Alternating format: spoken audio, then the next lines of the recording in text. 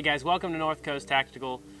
So it's pretty cold outside still, so I wanted to take some time to come out here and talk to you guys about the 4 levels of layering. As an avid outdoorsman and landscaper by trade, I've had to, over the years, learn how to layer my clothing. So I'm going to teach you guys how to do that in today's video. So the 4 levels of layering, wicky, warmy, windy, and wetty. So that's our 4 layers. Number 1 is wicky, which is the layer that is touching your skin that's going to wick perspiration or moisture off of your body. And I haven't found anything better personally than merino wool. This is my go-to. The only downside is that it is expensive. No, it's not itchy, so don't ask in the comments. It's not itchy or anything like that. This is great for wicking moisture off of your body. That's my go-to. It's a great layer that's going to help reduce your chances of getting hypothermia. Also guys, cotton, a terrible base layer for wicking perspiration or moisture off of you. Yes, a nice cozy flannel will keep you warm, but if it gets wet, it loses all of its warming or wicking value. All right, let's talk about warmy is the second layer. So fleece is a great insulator. If you have a jacket that's lined with fleece, it's going to help keep you extremely warm. Also guys, beware of the full zip jackets, mostly because a lot of the time when you get too warm, you want to unzip your jacket and you're letting all of that heat out of your insulation. So what you want to do is just kind of unzip it just a little bit and let some of that out instead of all the way.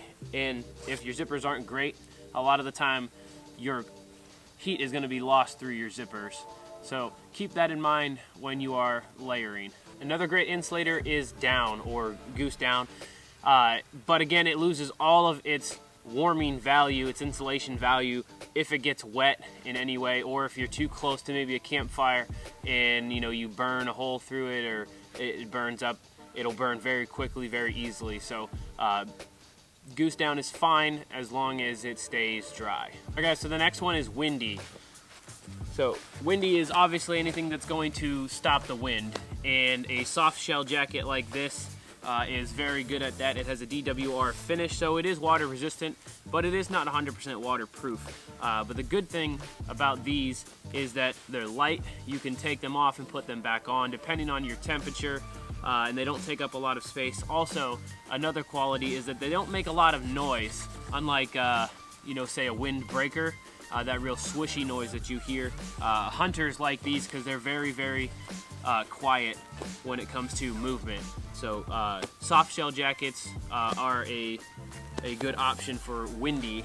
Another good option as well is, say the coat that I have is essentially a windbreaker material. You'll hear the swishy noise.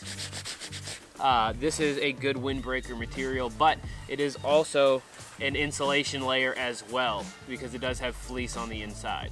Alright guys, and our final one is wetty. So wetty is something that's going to keep you dry when it is wet or raining outside. So such as a rain jacket or a military style poncho. This is, again, still a rain jacket. This is meant for the outdoors.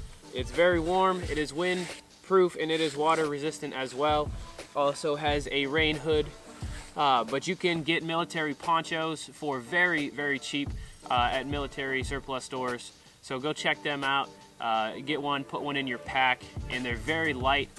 They can be inexpensive or they can be expensive, so whatever your budget is, find one that fits for you. Alright guys, so I hope you enjoyed this short tips video. And what we learned today: wicky, warmy, windy, and wetty.